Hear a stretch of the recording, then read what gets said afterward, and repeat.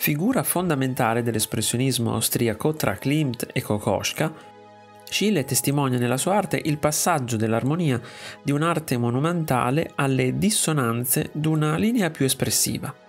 Profondamente distante dall'esasperato estetismo dello Jugendstil, la ricerca pittorica di Schiele si propone di scavare al di sotto della sfavillante apparenza della società viennese di inizio secolo, per svelarne le utopie e le ossessioni.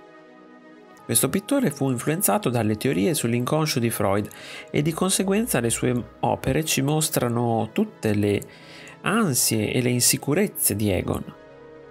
La tensione esasperata del suo stile lo rende uno dei maggiori rappresentanti dell'espressionismo, movimento con il quale però Schiele non si identificò mai esplicitamente. Come forse molti di voi sapranno, questo artista morì di influenza proprio nel momento in cui le sue opere iniziavano a ottenere successo. Allo stesso tempo, però, possiamo dire che Egon Schiele era un personaggio scomodo, autore di opere segnate da un'esplicita carica erotica, scomodo a tal punto che, accusato di essere un pittore di quadri osceni, conobbe perfino il carcere.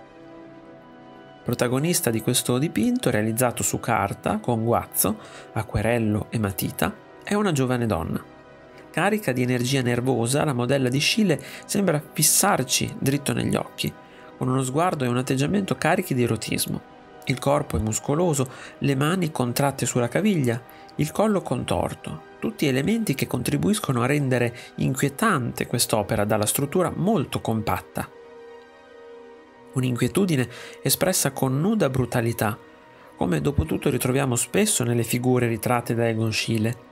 I sentimenti umani più diversi sembrano traboccare dagli uomini e dalle donne raffigurati dall'artista e i corpi si contraggono quasi come se facessero fatica a contenerli. Se ti è piaciuto il video, iscriviti al canale, lascia like e condividilo con i tuoi amici. Ti invito anche a visitare il mio negozio. Un saluto e al prossimo video di Artesplorando.